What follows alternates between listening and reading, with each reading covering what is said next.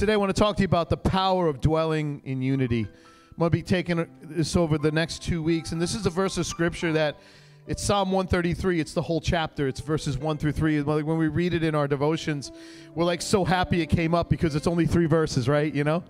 And it's stuff that we kind of glaze on plates and we put in our break front, or, you know, we have these scripture pictures that we make. And it's a very poetic scripture that sounds very beautiful, but the Lord put it on my heart this week, and and as I was praying, He just gave me this illustration, and I just followed Him, and He said, just study this passage. And so we're going to just extrapolate what the Word of God has to say to us today from this passage. It's the technical term is exegesis for those of you theological nerds. That's what we're doing. But let's read it, and let me give you some context to this passage. Have you ever been far away from home for a long period of time? You know, maybe even you haven't been physically away from home, but have you ever had a stretch at work where it just felt like all you did was go home to sleep, and it felt like life had just been removed from you? David was in a position where he was running from Saul. You see, he was anointed by Samuel to be the next king of Israel after Saul, but Saul had lost his anointing. He became a madman. He starts chasing David to the point where even when David worshiped to calm the demonic spirits that were rising up in him, he would throw a spear at David and pin him to the wall. It got so aggravated that the next king of Israel, I want you to think about it, you're anointed to be the next king of Israel. You're like the king-elect, okay? And instead of being, you know, like when the president-elect is elected president, Secret Service starts protecting that person even before the election. In this case, there was nobody protecting David. He was out on his own. He was without the security of his covering of his nation, and he was running from the king that he had to wait for him to pass in order for him to take the throne. He wound up having to live in caves, and then eventually he had to go and live in Philistia amongst the Philistines. The Philistines were the thorn in the flesh of Israel. They were the biggest enemies. It would be like any one of us maybe living in North Korea, Iran, Afghanistan, something like that, where you didn't do it by choice, but it was the only place that would accept you. You understand? And here's David in this craziness of his life, and he's homesick, and he misses home, and he's wondering, when will I ever get home? When is this ever going to end? And then he writes these words, thinking about home. They are reminiscent of what he was removed from. And I think maybe you've never been far away from home, but how many people remember what it was like in the pandemic where we couldn't even step foot in this building, and it felt like you couldn't be reunited at church? It felt like you were so far away from the fellowship that we're enjoying today. Come on. How many people, you feel it in this place? There's an energy. There's a love. You just feel like it's good in here. Amen? And that was taken away from us. And so David pens these words. It says in the Amplified, that's what I've been reading from. It says, "Behold how good and how pleasant it is for brothers to dwell together in unity. It is like precious oil of consecration poured on the head, coming down the beard, even the beard of Aaron, coming down upon the edge of his priestly robes, consecrating the whole body. It is like the dew of Mount Hermon, coming down on the hills of Zion. For there the Lord has commanded the blessing, life forevermore." He's reminiscing about his homeland. And the one thing he missed more than anything else was the fellowship of his people and in the presence of the Lord. He missed worship, and he missed the blessing of being a community and a family. So let's pray right now, because we have that blessing. You're online and you're in person. We have that blessing. Let's just seek the Lord. Father, we thank you for this day. And Lord, I know there are people here from all different walks of life, all different ages, people watching online from all over the world. And Father, everyone needs something in this place. But we rely on your word that says you know what we need even before we ask it. And I thank you through the Holy Spirit's wisdom, you will speak to every person in this room and everyone online, that no one would leave empty-handed, but that, Father, you have something that you're going to minister from your throne to their lives, and they will be changed by your hand. I'm a cracked vessel, Lord. Without you, God, I'm useless. But, Lord, with your Holy Spirit, I thank you, you will speak through me and shine the light of the gospel. And that, Lord, people would know that Jesus is in this place because they sense it through what comes from your throne, through this pulpit, to their hearts. Thank you, Father, for safety and blessing over our families this holiday weekend. Thank you, Lord, that we will have a reason to be joyful. We will radiate the joy of the Lord. For the joy of the Lord is our strength. And we ask it in Jesus' name, and all of God's people said amen and amen. Praise the Lord. You may be seated. Say hi to somebody. Man, I feel like we're having a party here today. God is good. So giving you the background to the text, and could you imagine what it was like to be anointed the next king of Israel? I mean, this was a big thing. This is a head of state thing. It wasn't just like, hey, you know, you're going to be the president of the condo association. This was, you're going to be the next king. And here's truth number one that I want you to be aware of, is that anointing and a dream and even a destiny do not guarantee smooth and eventless roads. Just because you're anointed, just because God has a plan for your life, just because there are big things that God has in store for you does not mean the roads will be smooth. I remember being on a call in the middle of COVID. We didn't know when we were ever going to meet as a church again. And as a presbyter, my role was to gather all of the pastors of the churches in Queens to get them on a Zoom call to speak to our superintendent so that he can encourage us. And so we made the day for the Zoom call, and Pastor Durst was sitting there, and he was talking to these pastors. We didn't know when we were going to be able to come back. We didn't know how many people we could have in our churches. At that point, we were suffering not only numerically, everybody was wondering, will we even have the funds to go on as a ministry? All these pastors were concerned, and many of them, like, why is this happening? Some pastors didn't even have online ministries. They didn't have the equipment, and it was like everyone was in this frenzy. And I remember Pastor Durst saying this: fair seas never made for a good sailor. Fair seas never made for a good sailor. Now, I know that you guys are not necessarily about to go on your yacht today, but here's the deal. If you want to learn how to sail, you just don't have to sail when the waters are crystal clear. You need to know how to sail when the water's got 10-foot waves.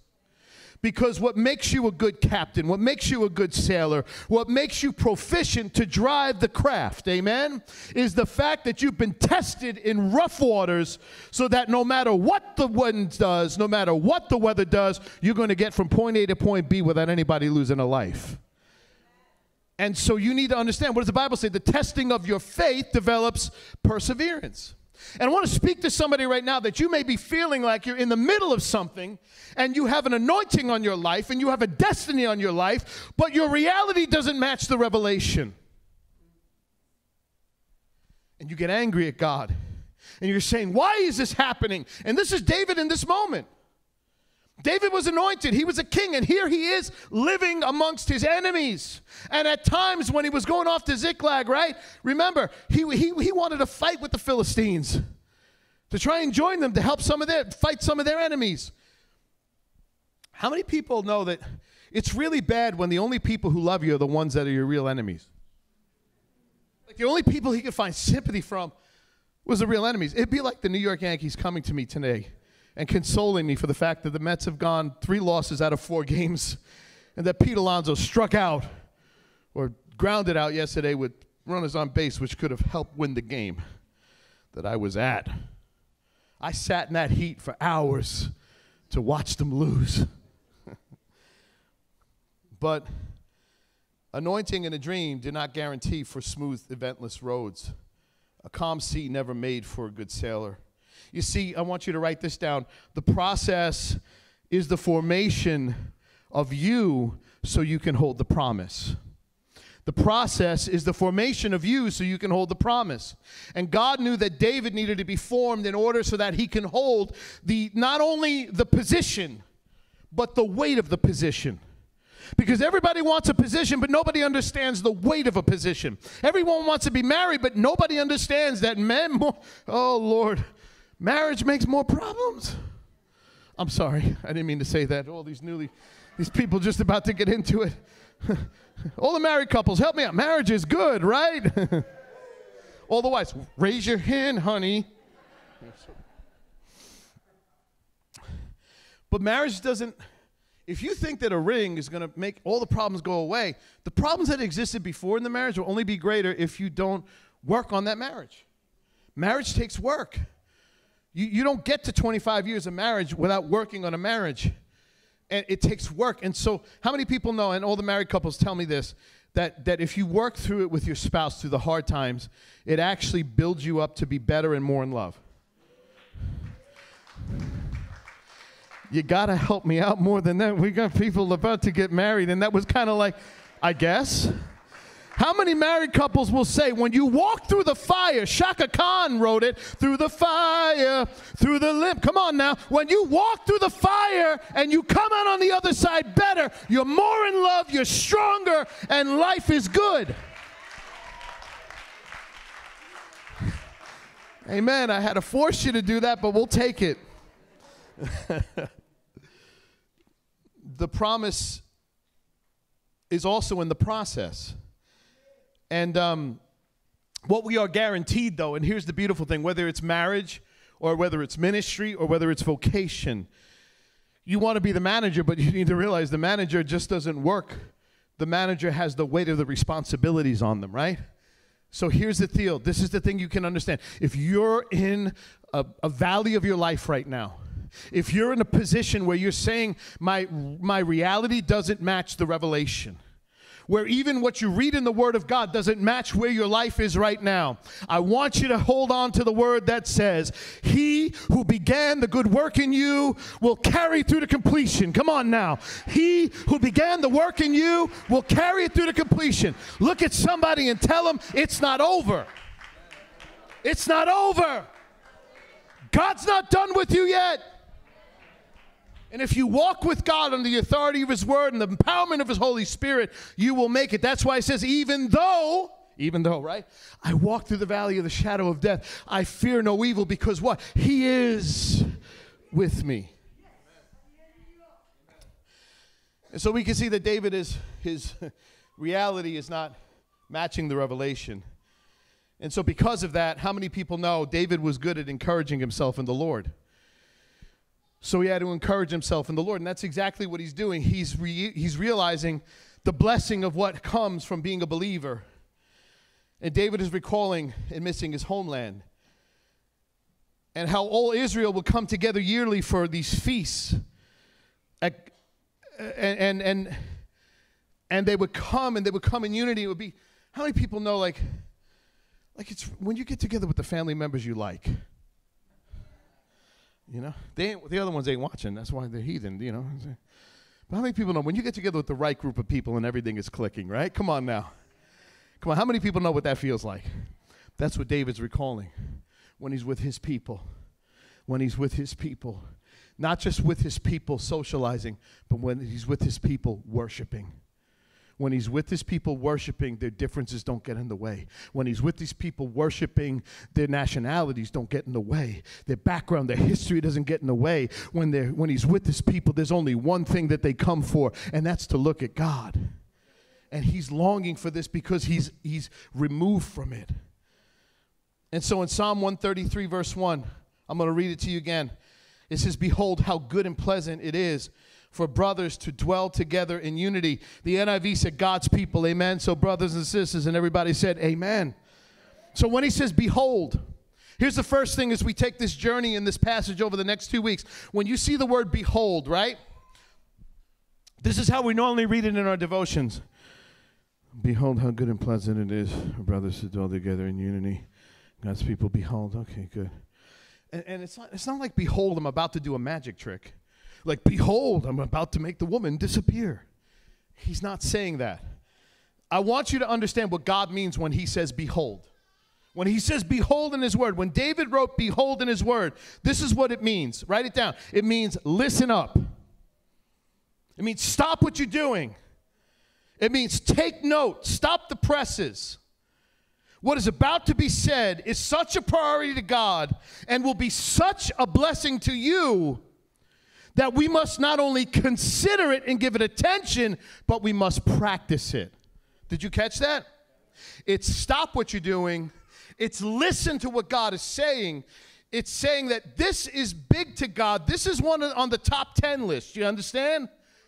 And that it doesn't just merit listening, it merits doing.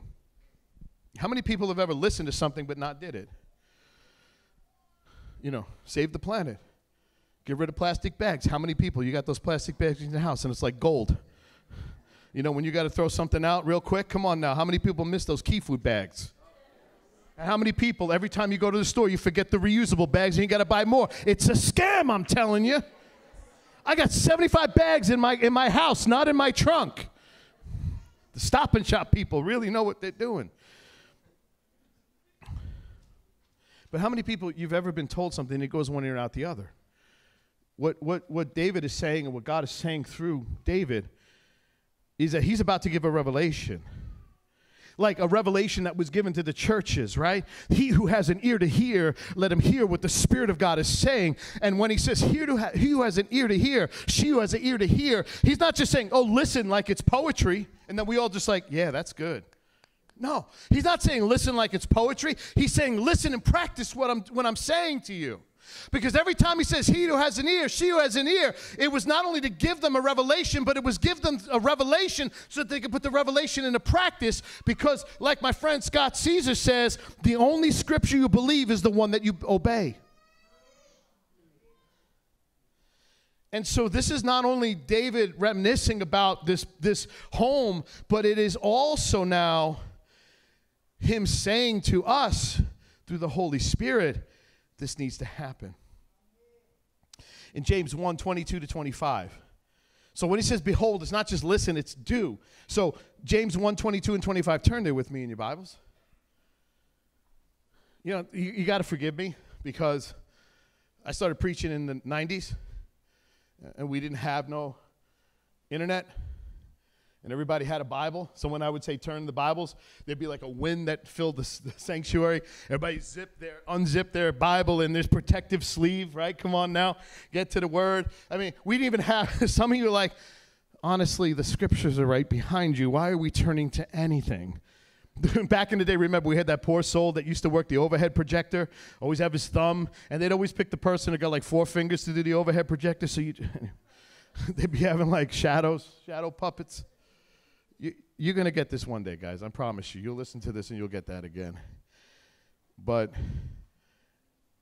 if you're in your Word right now, whether you're on the phone or you're watching here online, right, I want you to get in the habit of turning there because I want you to be proficient in you using the Word.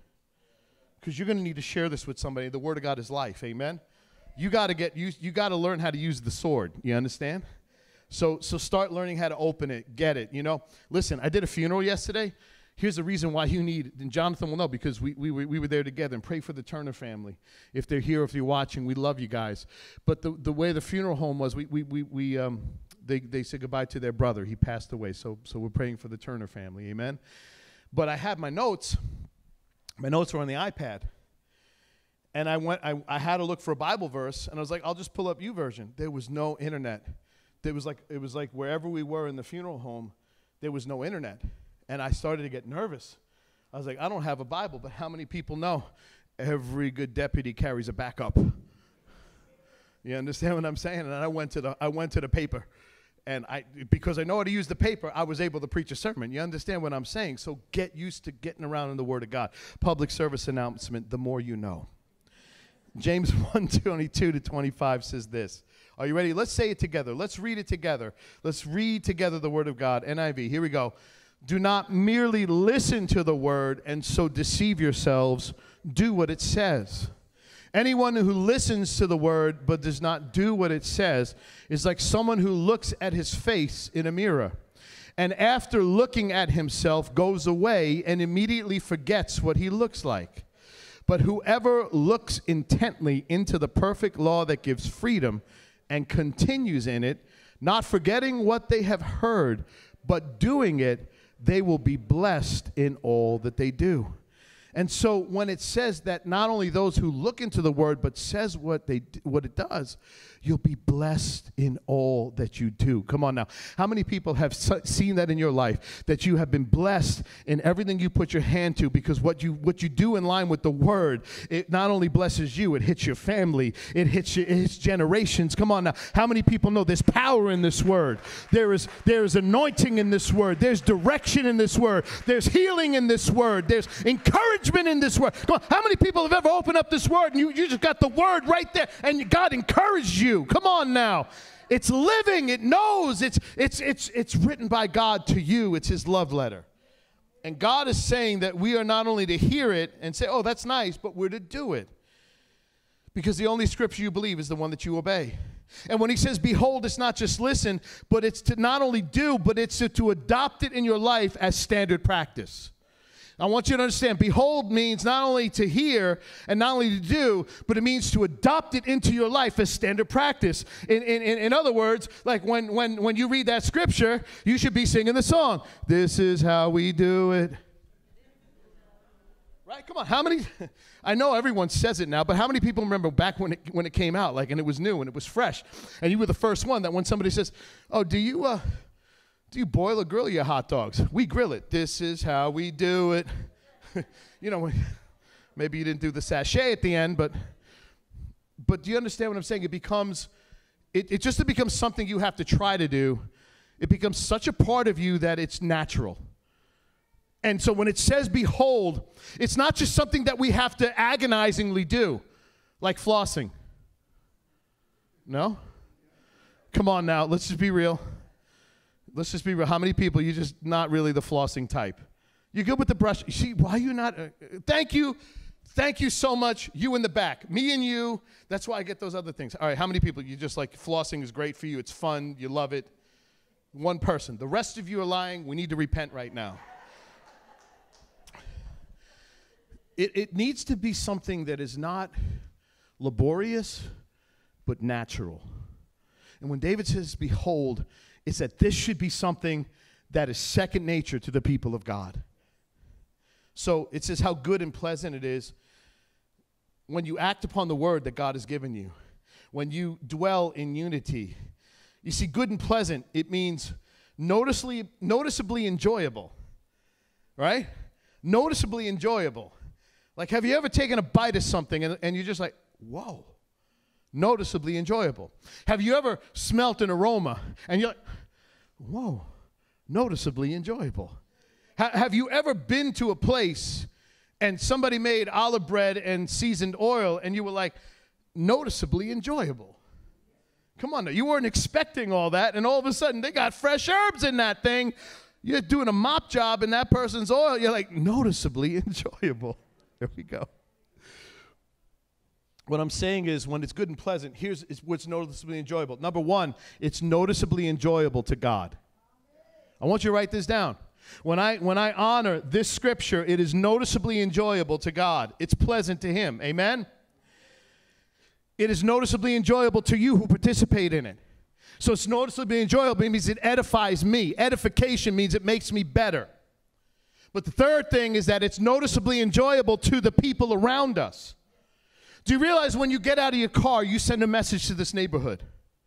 To Muslims and Sikhs and Hindus that now have immigrated and live in our neighborhood from various parts around the world, when you get out of your car, right, and your kids are like, stop touching me. Will you stop touching me? Don't stop touching me. And then you say to your husband, you wore that to church? Any man who looks at his face in a mirror and then forgets what, and you're arguing, or you're complaining about the church, or you whatever, or you just don't look happy, do you realize what aroma does that give to the world? Do you realize that we are called to be the light of the world and the salt of the earth, and that the aroma of unity not only blesses here in this church, but it emanates outside of this church, that the world will know who Jesus is? And so when we talk about unity, what does unity mean? Because how many people know you can be unified about a lot of things, like the Yankees are the greatest team ever, and that's just a lie. I mean, statistics are one thing, but really gut feeling and loyalty and colors of orange and blue. How many people know you can be unified about a lot of things, but you could also be unified about what's wrong? So how do we have unity? So unity is not liking each other. Although if you're unified under the right thing, you will like each other. Unity is not just that we agree.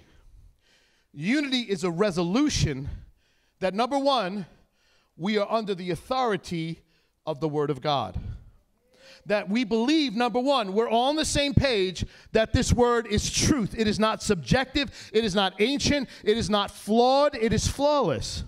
So we're in unity of opinion that the governing document of our relationship in this church and our life is truth, capital T. It is living, capital L. It is effective, capital E. It is everything we need to govern our lives, to govern this church, and to be a blessing in this world. Amen?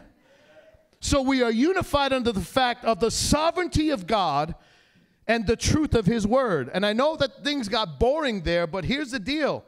If you're not unified under that truth, if this Bible is a suggestion, if only certain things are relevant to you, then you will not be unified in purpose as a church. We must be unified under the full counsel of the Word of God, Genesis to Revelation, and everything in between. And that we must understand that when Jesus talks about his prayer in John 17, 20 to 25, I want you to turn there with me, that he's speaking about this unity. So as you're turning there, John chapter 17, verses 20 to 25. Now all you guys are making loud noises with your pages, like, let's let them know we brought our floppy Bible too. You guys doing okay? You with me? Is this blessing somebody? Amen. So unity, okay? Unity. Unity is built on love. And the greatest command is to love God with all your heart, all your soul, all your mind, and all your strength, then to love your neighbor as yourself. Okay? That's a sacrificing love. That's agape love.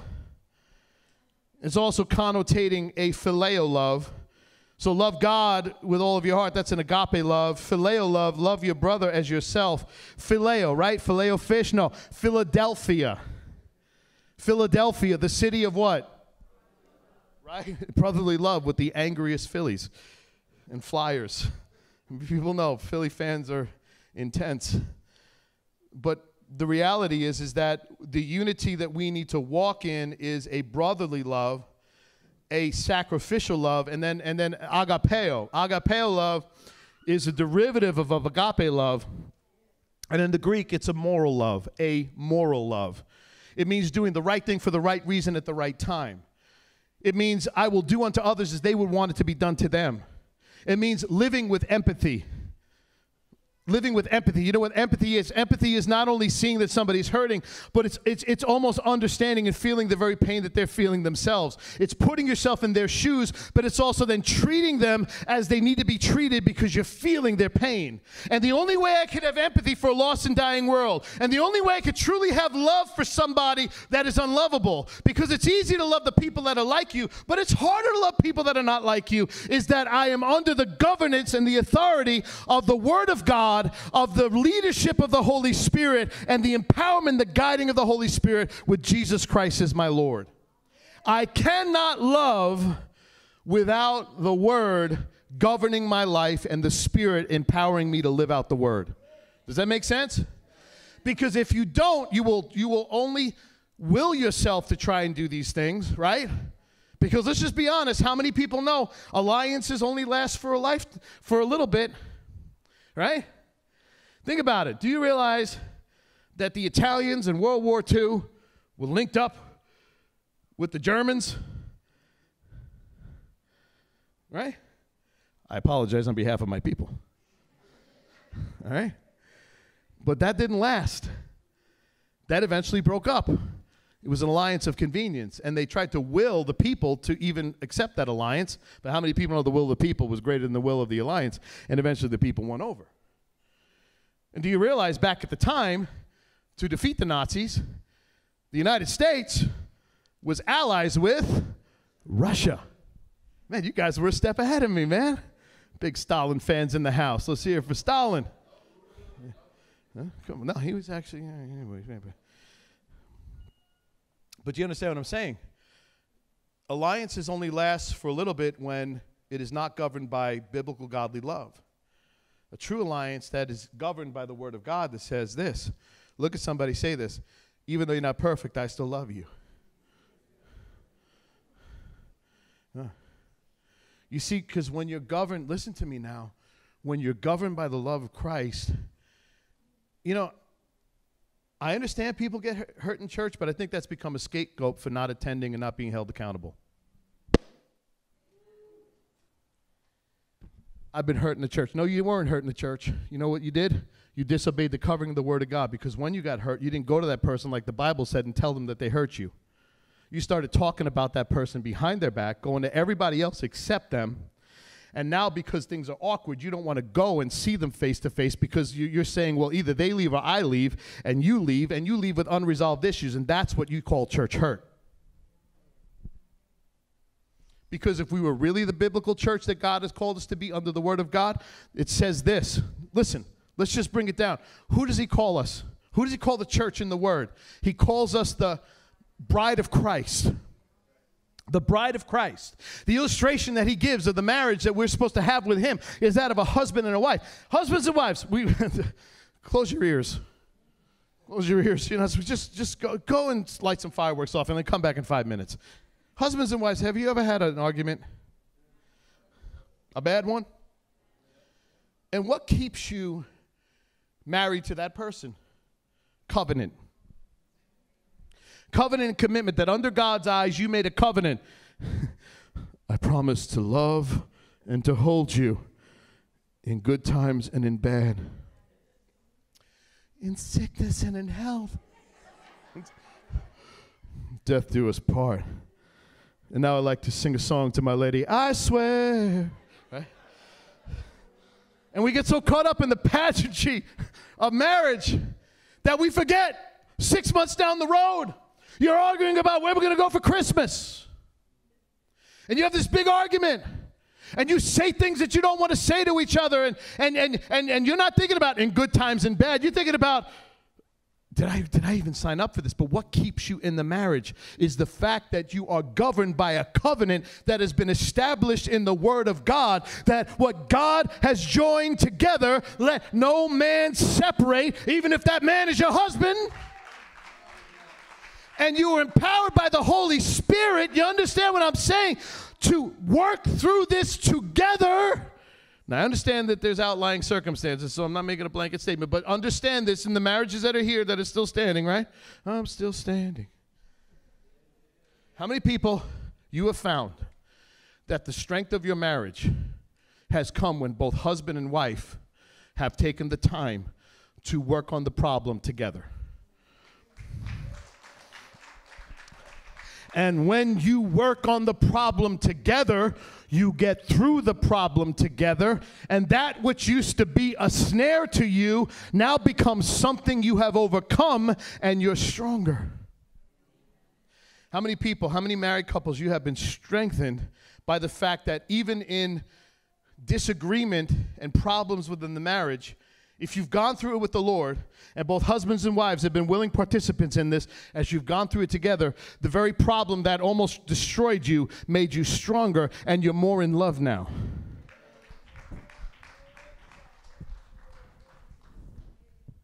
And so in a church, get it out of your mind that I'm never going to offend you. You know, I feel like Jesus at the well right now. The woman comes to him and says, he says, get me a drink. He says, why do you want me to get a drink? I'm a Samaritan. And he says, no, but you've had 5 husbands, and the one you're living with is not yours. And I feel like some of you need to hear, you've had 5 churches that you've left with unresolved issues, and now I'm the boyfriend. And I'm not trying to say that to upset you, but I'm just trying to say is that there is no perfect church. There is no perfect pastor. There is no perfect worship set. There is no perfect congregation. Yours was perfect, though. Don't worry about it. But you understand what I'm saying? There's not one worship set ever sung in the history of church that has ever appealed to everybody that's in the. Come on. How many people had to sit through this in the 80s and the 90s? Jehovah Jireh, my provider, his grace is sufficient for me, for me, for me. It's good now because you haven't heard it in 20 years. But what happens when it was the song that was sung every week for 20 straight weeks? It was like Casey Kasem. Like, this one comes from San Diego with love, Jehovah Jireh. How many people know? Like, at some point, you got to change the station, K-Love. For the 700th week, Newsboys. You know, it's like, okay, we get it. Right? Like, at some point, you're going to hear all the songs. At some point, you're going to hear all of my anecdotes. At some point, you're going to be able to finish my sentences. Two people who are my heroes in life, T.D. Jakes and Pastor Tommy Barnett, I could finish their sentences. I've listened to them so much, I can finish their sentences. And so eventually you will not be enamored by the preaching. You will not be enamored by the worship, although the preaching and the worship will bless you. But if your heart's in the wrong place and you're carrying offense, none of that's going to make a difference in your life. In the Bible, when you're governed by the Bible, it says, if I got beef with my brother or my sister, I go to them, I bring it to them, and we try and squash it because we want the offering to be accepted by the Lord. And if it's not going to work between me and them, then we're going to go to the elders, and we're going to ask the elders to help us bring peace to this relationship. The purpose of how many people know in a disagreement, it may not be that you're totally right. Did you hear that? How many people know in a disagreement, you may not be totally right, and guess what? You may not be totally wrong either. In a disagreement, there's what you did, there's what they did, and then there's what really happened. And in the words of Ricardo Montalban, it takes two to tango. I don't even know if he said it, but it sounds like it's something he would say. And how many people know there's their side, there's your side, and then there's what really happened? And do you know in a marriage the biggest gift that God has given you? Collaboration. Look at somebody and say collaboration. Okay? Collaboration is not I win, you lose. Collaboration is we both win. And you know what collaboration takes? A dying to oneself, a dying to pride, and a desire to also see the other person blessed in return. It's not that you win and your needs get met, but like I told these couples, a person is in love when meeting the emotional needs of the other person becomes meeting their own needs. And you've got to get to the point where, because you're under the authority of the Word of God, that you see each other not as like, I'm in this until I get offended. I'm in this until like the worship starts turning and they're not singing my song. I'm in this until like the preaching don't feed me. No, you got to understand He's called you to be part of this body, and you're in this until Jesus comes, because you have a purpose in this body to glorify and magnify the Lord and be a witness to this community. Amen? And so you got to realize, look at somebody and say, we may get into a disagreement. Look at somebody beside your spouse. Come on, let's do this. We're going to have issues. We're going to have beef. And now that social media is on, it's going to be intensified. How many people remember before social media, everybody generally got along? Now that we could see everybody's thoughts broadcast, like, I don't like that person. But when I'm governed by the Word of God, I'm not only supposed to love the people who are easy, but I'm also supposed to pray for the people that persecute me. That means I got to pray for Putin? I feel like he should drive a Hummer and have to pay the bill for the rest of his life for these gas prices. But we got to pray for the dude. And I could throw out a lot of other political figures that would probably make you angrier. Blow the trumpet in Zion, Zion. Huh? But I don't care how nasty they are, how dirty they are, how much you don't like them, they're still people who were created by God.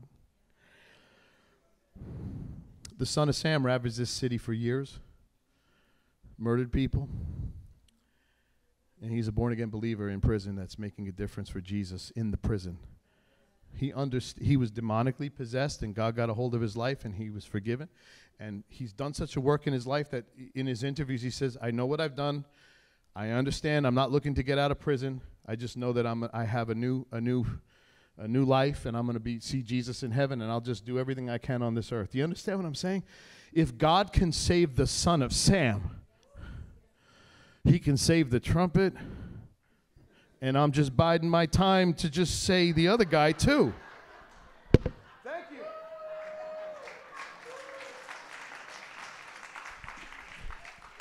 But how will they hear unless somebody's preaching to them? And how will they know unless somebody's praying for them? And I ain't just talking about biding my time and playing my trumpets. I'm talking about your next door neighbor. I'm talking about the people who you got beef with. I'm talking about the people that hurt you. And Jesus said this in John chapter 17, verses 20 to 25. It says, my prayer is not for them alone. I pray for those. This is Jesus' prayer for his people. This is his prayer for you. Right before his crucifixion, he didn't have the benefit of using all the words in the world, so his time was limited, so he had to be very guarded with what he said and purposeful. And this is his recorded prayer for you. My prayer is not for them alone, the disciples he's talking about. I also pray for those who believe in me through the disciples' message, that all of them may be one, that in this church we may be one. What? Not that we just get along, that we like each other, that we all agree that like, you know, we like pernil and pasteles and arroz con dulces con pollo, rice and peas and rice, hardo bread. Come on now.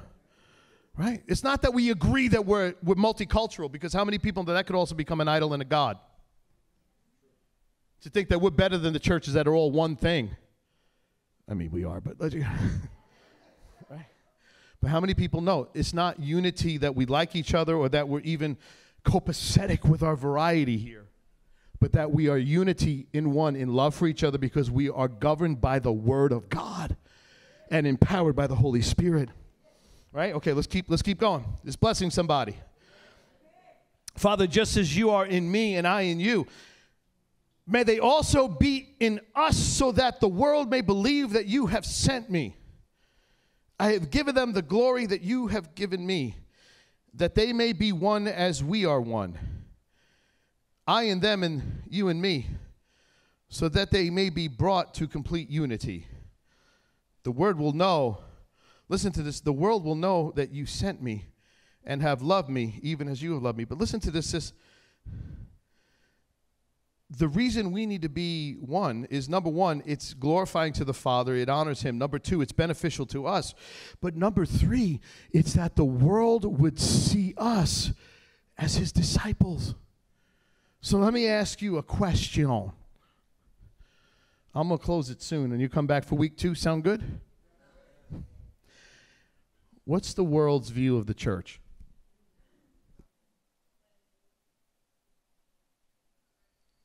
Not good. But here's the problem. Too many people blame the Bible. Well, the Bible's an outdated book. It was written by man. It's flawless. It's subjective. And, you know, some of it's good, but not all of it's good.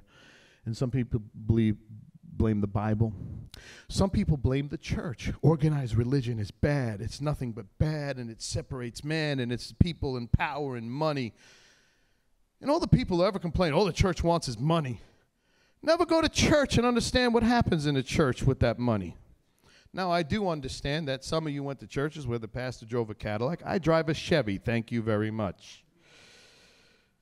And there was not integrity with the finances, and I understand that. But understand you give to God, not to man, and that man is accountable for what they do with that money. And ultimately, when you give to God, he still blesses you regardless. You understand what I'm saying? Church hurt.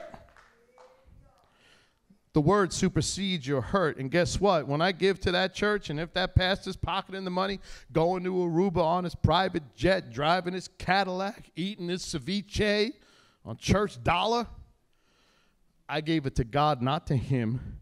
And I understand he better watch it when he's in that plane going down to Aruba, because it's about to go down if he keeps playing with God's people and God's money. But my issue is this, is that I gave it to the Lord, and my blessing is still coming, because it's not his money, it's God's money. It's not, you see? Why? How can I say that? Because I let my pride and my desire to be Judge Judy get out of the way, and I let the Word of God govern me to know that the source of who I give to is the source who provides for me, because it's written in the Word. And I also know that when somebody does not walk with integrity, pride goes before a fall. And it won't be long, because what's done in secret comes out in the light, bro. So I can rest assured in peace to know that even in situations like that, now it doesn't mean you stay in that church. You could leave. That's fine. But don't get bitter at God and not give in the next church because you got burnt in that church. You know why? How you can do that? Because you're governed by the word, not your emotions.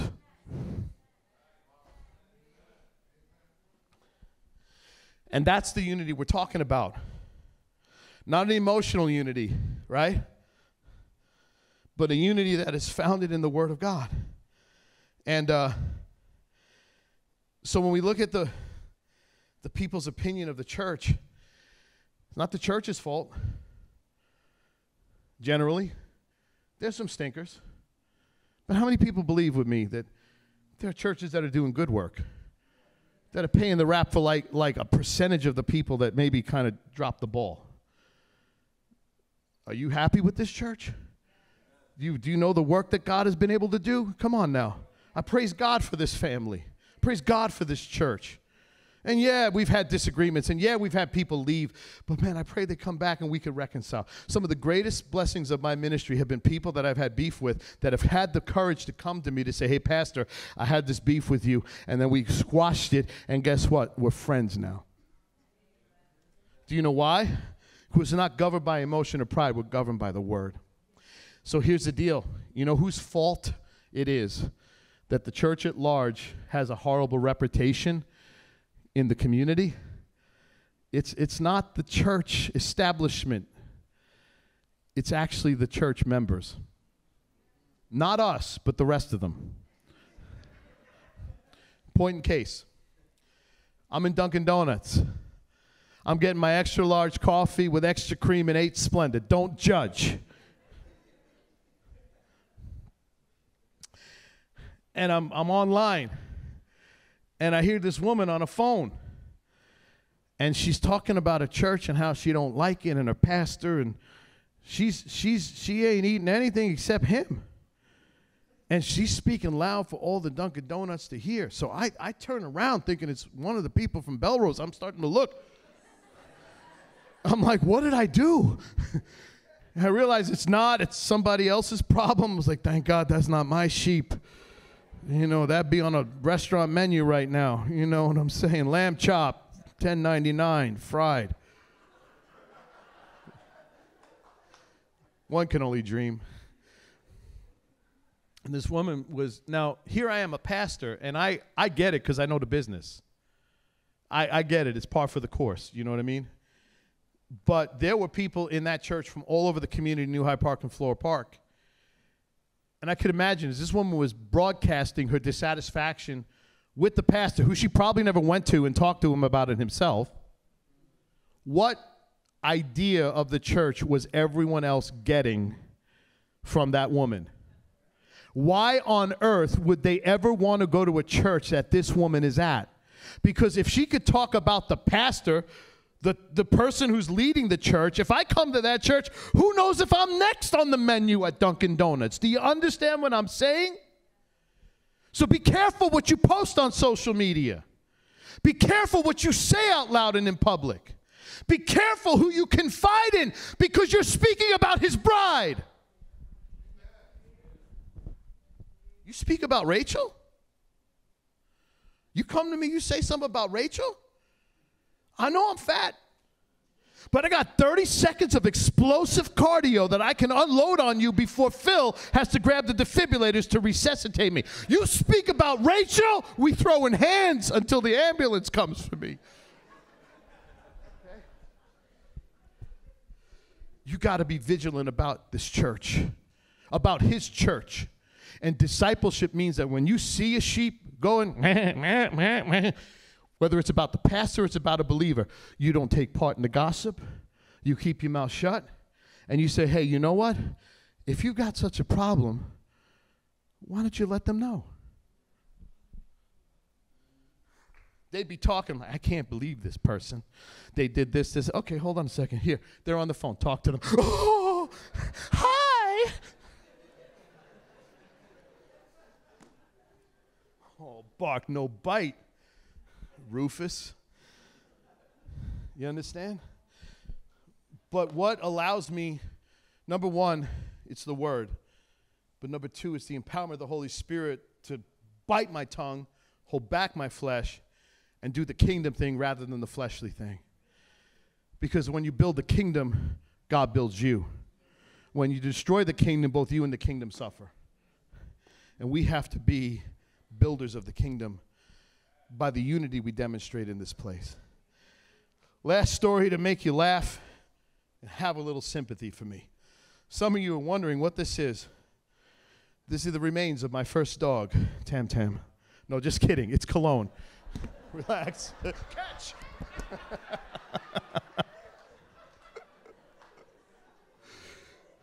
Listen, I submitted my last paper for school yesterday.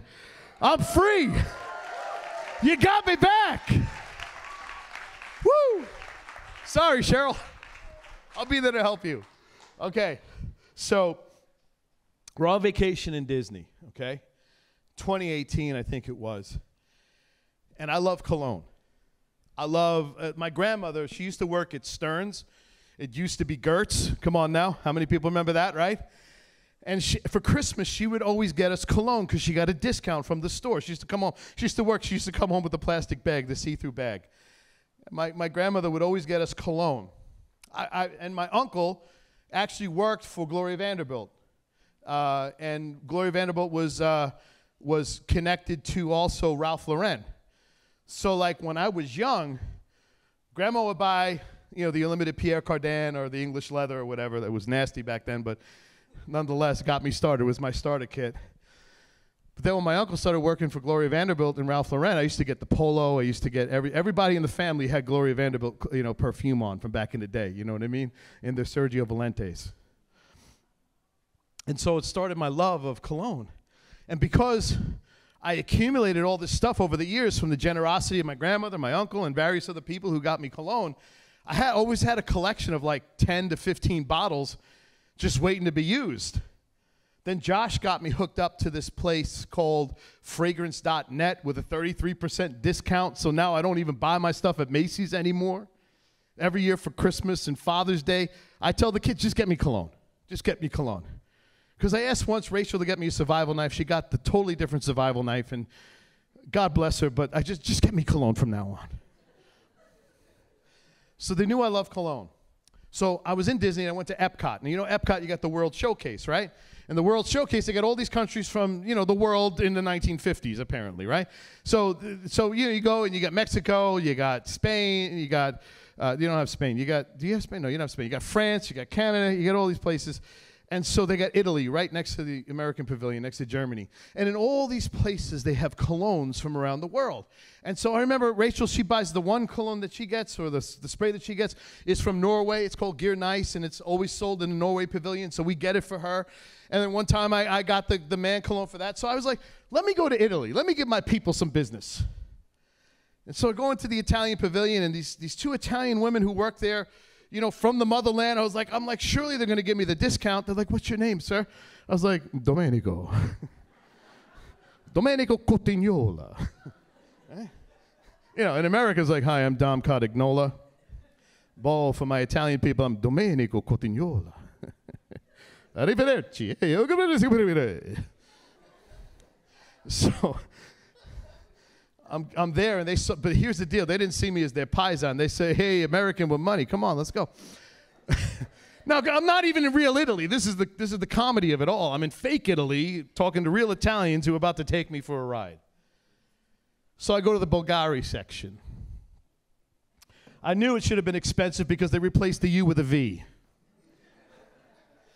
And they see me coming, and they start spraying me all of a sudden. Oh, you like the cologne for your wife, huh? You get the cologne for your wife. And I was like, yeah, I like the cologne for, I want to smell nice for my lady here. I was like, because I'm married, you know what I mean? So I'm not available, so don't touch. And they start spraying me. So she starts spraying me. Smell that. I was like, oh, that's good. Kind of smells like Catholic Mass when there's a funeral, but you got another one? Okay, hold on. Smell that. I'm going to play with your mind now. I'm going to totally change your mind. We're going to find one before you leave. I was like, all right, change my mind. Then she puts a jar of coffee beans right in front of my nose that's been sniffed by everybody else in the park. And she said, sniff the coffee to refresh your nasal palate. I was like, okay.